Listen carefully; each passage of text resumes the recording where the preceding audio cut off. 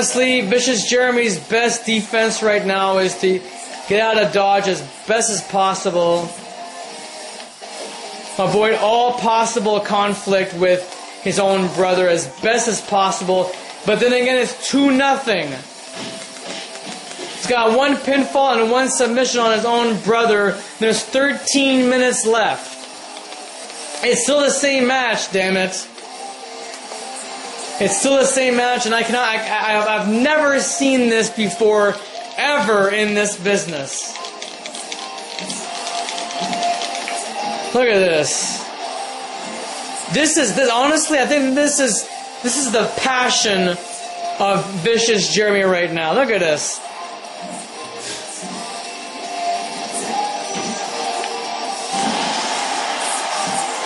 Oh, for fuck's sake. I'm outside the ring. There's no point, ST.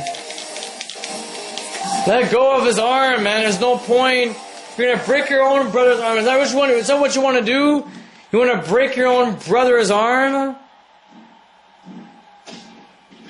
Well, mission accomplished, ST. You did it.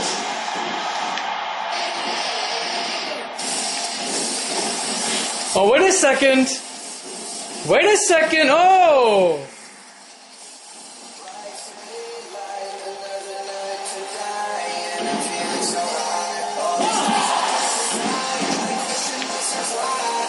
Well, that was honestly the best you could ever do. Momentum shift, and even that didn't do anything. Unreal.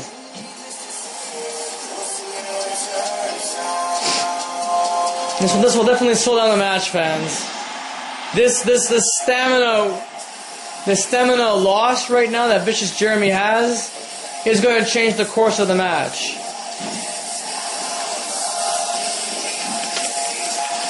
.5 minutes, and it's still 2-0 in favor of Decay Wyatt. Oh my god.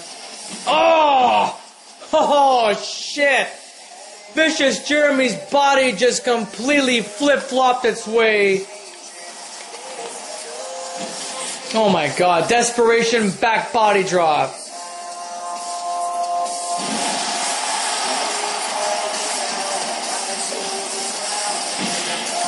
That's all that BJ can do at this point. His stamina is freaking empty. I don't know what the hell's going on.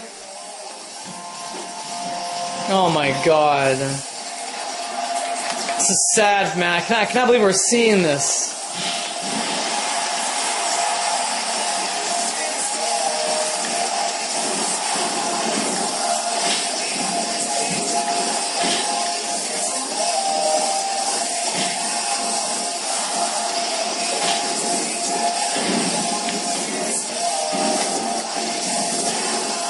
Oh!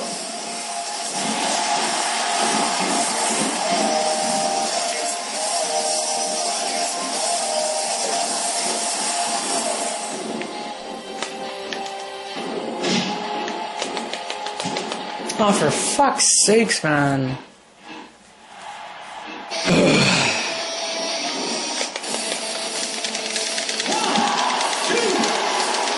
Well, that's it for me then. Fuck. That's it. It's game over. It's 3-0, man. You made your fucking point. It's 3-0. There's no point in continuing on this match. Might as well just forfeit the entire match completely. How on earth will Vicious Jeremy manage to balance that out in like 9.5 minutes?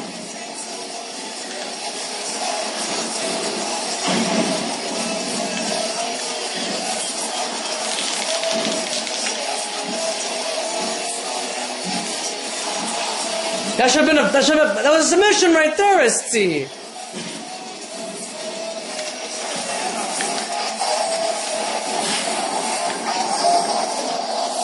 That's a fucking submission, man. This is so fucking stupid.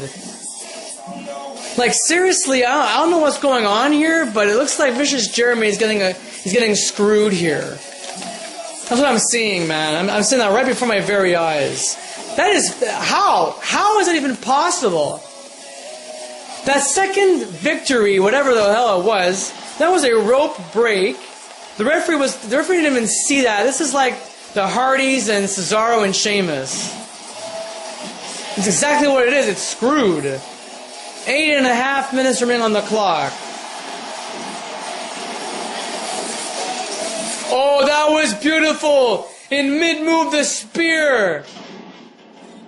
1, 2...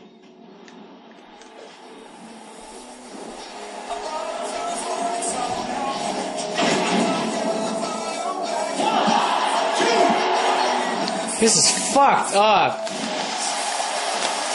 This is fucked up. 4-0.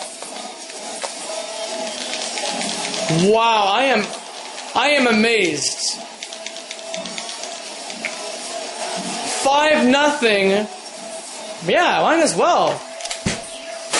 Sorry, Jared. Easy there. Well, I can't continue this match. There's no point in continuing. I forfeit the match. I forfeit.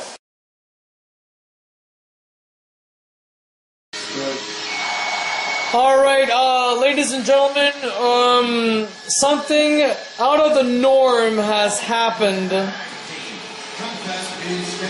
That was by far one of the most brutally, like, I'm talking brutal Iron Man matches I've ever seen in my life. Vicious Jeremy taking a huge beating from his brother, but I guess that has something to do with that I Quit match that happened at Blood, Sweat, and Tears, because if Vicious Jeremy got the best of that match, Decay Wyatt had the best of that Iron Man match, fans. I'm telling you, Vicious Jeremy had to forfeit the match completely. I mean, the match didn't even continue. There was about 6 to 8 minutes left of that match, and Vicious Jeremy just couldn't continue. It was like 5-0 or 6-0, something like that, and it was like absolutely atrocious. I've never seen Vicious Jeremy get a beating that bad before, ever, in fantasy pro wrestling, ever.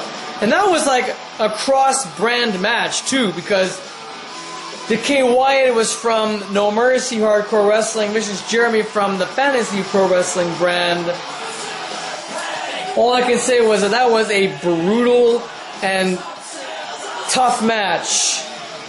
That was a big, tough match for Vicious Jeremy. Anyways, in the end, ladies and gentlemen, Decay Wyatt is the winner, even though we never seen his arm raised. That was a forfeit. I don't know what this means. I don't know what this means for Vicious Jeremy. I don't know if he'll come back in the ring and apologize or whatever, but during his interview with Rick Rocker moments ago, Vicious Jeremy said that he was ready and he is going to do whatever it takes to stay on top of the game and even drive his own father, Stonewall, to Montreal for that surgery. But now I don't know what's going to happen anymore. Vicious Jeremy just ran away. He's not even in the building anymore. He left the freaking building, and probably in disgust. He hasn't scored a single fall in that match. And I'm telling you, something happened in that match that was a complete screw job. The second fall that Decay Wyatt had scored, apparently an instantaneous submission.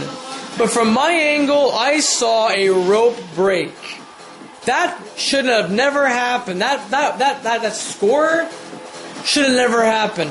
If you saw the Stanley Cup playoffs, and it was a game between the Penguins and the Sens at one point, there was a score that happened, and it actually was deemed a no-goal. That's exactly what that was. That was a no-goal, but unfortunately, this game doesn't see it that way. Alright, here we go, ladies and gentlemen. Let's get back to what's really happening right now, and this is the Wet and Wild contest for the FPW Women's Tag Team Championship.